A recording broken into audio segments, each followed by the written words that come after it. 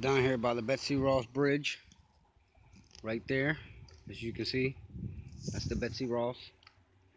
And I found these 3 little pipes, so I just nailed them to the tree with a rock and made me some rod holders.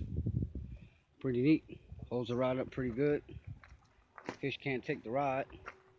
I nailed them suckers right to the fucking wood.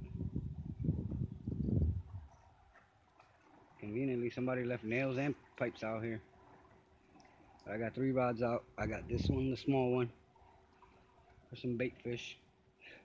This one for some either cat or carp or stripers. And this one too, on this side of the tree. Put this one on this side of the tree. As you can see, it's very convenient that way. That way my lines don't get all tangled up. I don't catch hardly any snags.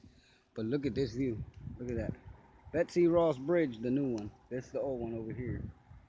That's the old Betsy Ross. That's the new one. That's the new bridge that they built. Spanking new. Look at that big bird. Whatever the hell that thing is. There's a lot of birds around here. Waiting to get a bite. Hopefully she get a bite pretty soon. These catfish over here are crazy. Called a crab. A little blue crab.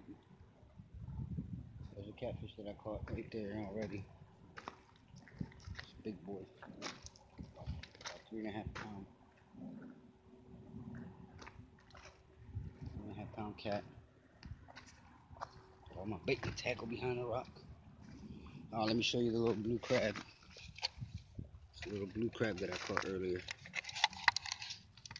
Suckers in there, you see him?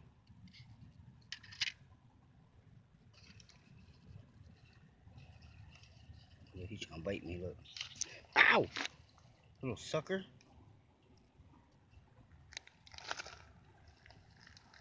Little fucker, man.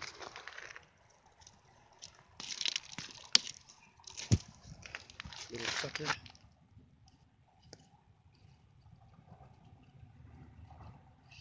Look, here he is.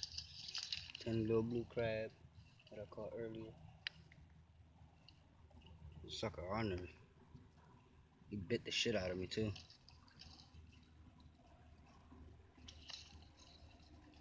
Little sucker. Come here, you little sucker.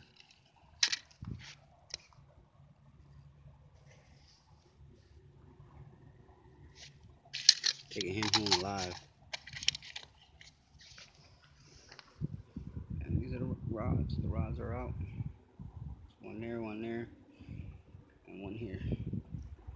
Hopefully I get something nice on them. I'm using eels, baby eels that I caught on the edge there, underneath the rocks. Tons of them. This is a good spot because there's a lot of bait here. A lot of bait.